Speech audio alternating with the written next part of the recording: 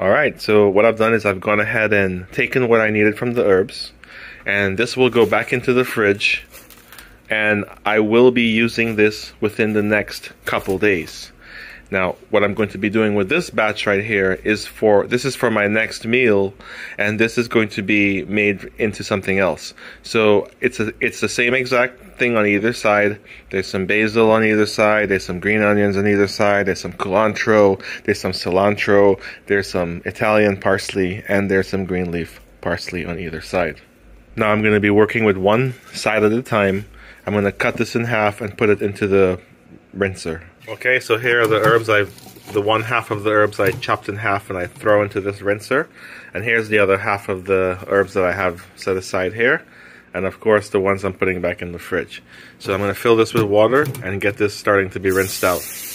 I'm going to add about a 1/4 cup of vinegar into this water here, just to make sure that these herbs are clean. The smell of the vinegar in this water against all of these herbs, it's so floral. It smells so rich. If you like herbs and you really like, pestos and, herby chimichurris and things like that, you could really smell the herbs here with the vinegar as I rinse it out here. Alright. So got all that rinsed out. Let's press away. Alright, with the first batch of herbs I have right here, I'm going to go ahead and chop this up a little bit and throw it into my food processor here. Alright, so I've got all the herbs chopped up. I've added to my Cuisinart food processor here. I'm going to throw in 1 habanero pepper right here. Ooh, that's going to really kick it up a notch. And of course, I've got a 1/4 cup of olive oil that's going into the food processor here. And I went ahead and pressed 1 lemon, and here is the juice of the lemon in this thing right here. So let's go ahead and get that in there. Ooh, that's really going to be full of flavor now. Just straight up vitamin C lemon juice going right into your green seasoning. And we're going to pop the top right on this thing, just like that. And let's take them for a ride. Let's go.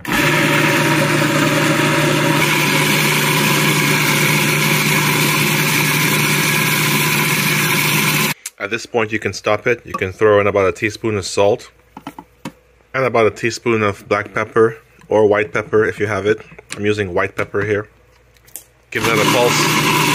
Alright, so my green seasoning is now done, and that's what it looks like. It's really, really delicious. It has a really nice kick from the habanero, delicious olive oil, everything is in here. But now that the green seasoning is done, I'm going to use it to rub it on my chicken here that I'm going to be cooking in my Ninja Foodi. So stay tuned for that video. But as far as right now, I'm going to finish up this green seasoning with some of this olive oil and some of this maple syrup. Now this is going to completely give the sauce the final kick that it needs to sit on this chicken for at least 24 hours before I cook it. Now you don't have to marinate a chicken at all. I mean, I don't really think that marinating really does anything. But because I'm not in a hurry to cook this chicken, I am going to give marination the benefit of the doubt and let it sit for 24 hours. So I'm going to pour some fresh olive oil into this sauce right here. Ooh, look at that. Really nice. And I'm going to pour some maple syrup in here to sweeten it up. It's going to give the chicken an amazing taste. And this will sit on my chicken for 24 hours. And so this sauce isn't just for seasoning, meat or chicken. You can season tofu. In fact, you can eat this sauce directly as is on top of some rice like this. It's absolutely delicious. Gonna go ahead and drizzle some more olive oil on top of everything and add a little fresh garlic right on the top of that. And look, a delicious, healthy meal right here. Very fulfilling, very tasty. But now I'm gonna go ahead and put some of the seasoning onto this chicken here. Just like that. I already scored the top of it so that all the herbs and the olive oil and everything gets into the chicken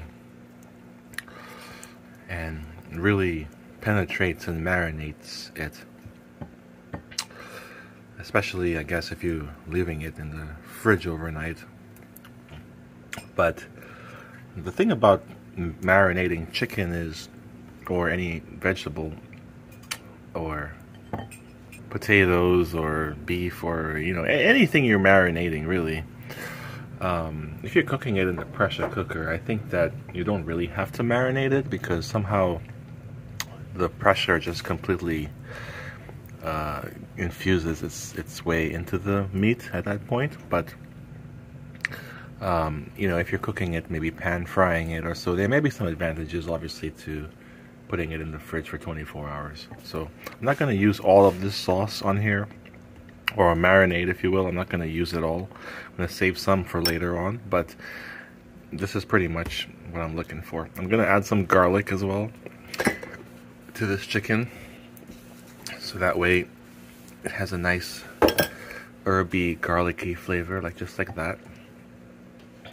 And of course, you want to go ahead and season the chicken with some salt and pepper as well. I like white pepper. You can use black pepper as well, but I'm using white pepper here, just like that. And of course, you can also add more seasonings. So I mean, I use paprika on everything, chili powder, just like that. And yeah, we're gonna let this baby sit in the fridge for 24 hours. So that's all for today, guys. Tomorrow I will catch up with you guys, show you guys how I cook this chicken. And hope you guys have a good night. Stay tuned for more cooking. Take care. All right. So what I've done is, this is the rest of the herbs. And here I've created two bunches. I've created one bunch here that has, let's say, I took one bunch of cilantro and I split it into two. I took one bunch of parsley, I split it into two. I pulled the leaf from the basil here, I put it here. No, that's not.